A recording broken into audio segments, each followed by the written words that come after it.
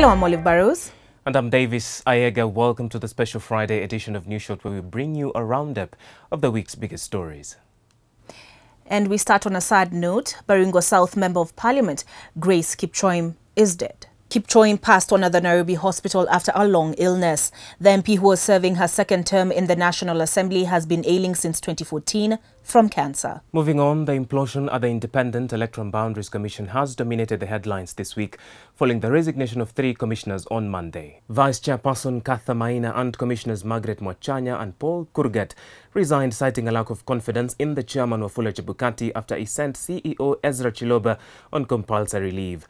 Chebukati has, however, made it clear that he has no intention of resigning, despite calls for the complete reconstitution of the commission and secretariat from the opposition and ruling party.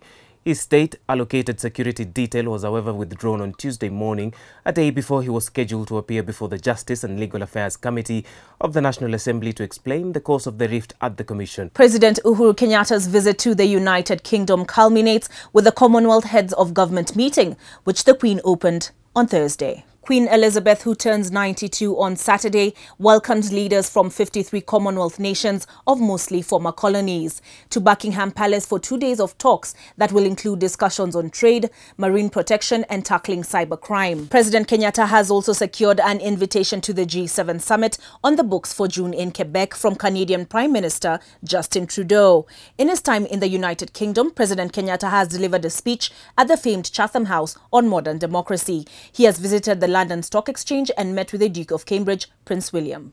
On Sunday, Kenya's second liberation hero Kenneth Matiba lost a long battle with cancer just hours after South Africa's laid another symbol of freedom on the continent, Mama Winnie Mandela, to rest.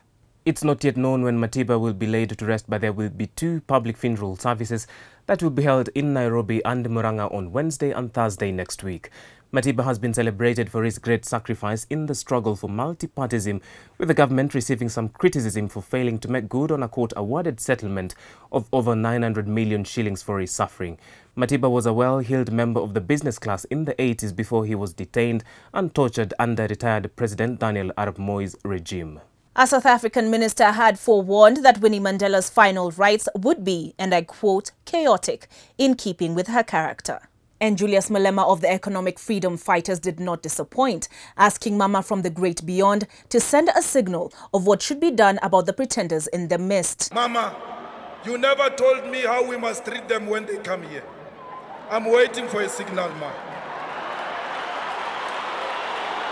Pretenders whom he accused of deserting her when she was convicted for the kidnapping and assault of a 14-year-old accused of being an informer at the height of the apartheid struggle and murdered by her bodyguards in 1989.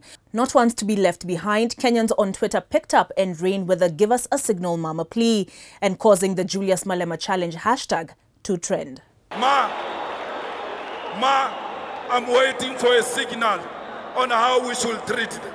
A very interesting speech indeed from Malema. And Olive, I think I have to ask you this. What's your Malema challenge? Well, I'm still waiting for a signal from Mama. But if you don't want to miss that signal, make sure you subscribe to our Capital FM News YouTube channel. I'm Olive Burrows. And I'm Davis Ayega. Thank you for watching.